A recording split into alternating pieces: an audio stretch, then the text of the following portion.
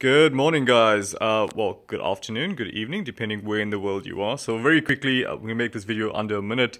So this is the free games that you can get with your PlayStation Plus subscription for the month of April. Excuse my dog in the background. So we basically have Oddworld Soulstorm, and I haven't played this yet. I have downloaded it.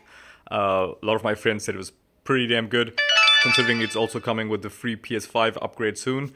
I'm not too sure if it does have the PS5 upgrade at the moment. The next game is Days Gone, which is also part of the PlayStation Plus collection, which you get for free. But if you don't have that collection, because you're on PS4, for example, this might be a good time to grab Days Gone as well. Zombie Army 4 is also there, and they did release a tweet yesterday saying that the next-gen update is coming out. I want to say next-gen, but it's actually current-gen, because we already have the PS5 and the Xbox, etc. So we're actually in current gen at this point. So anyway, that's pretty much it. I'll catch you guys on the next one. Enjoy.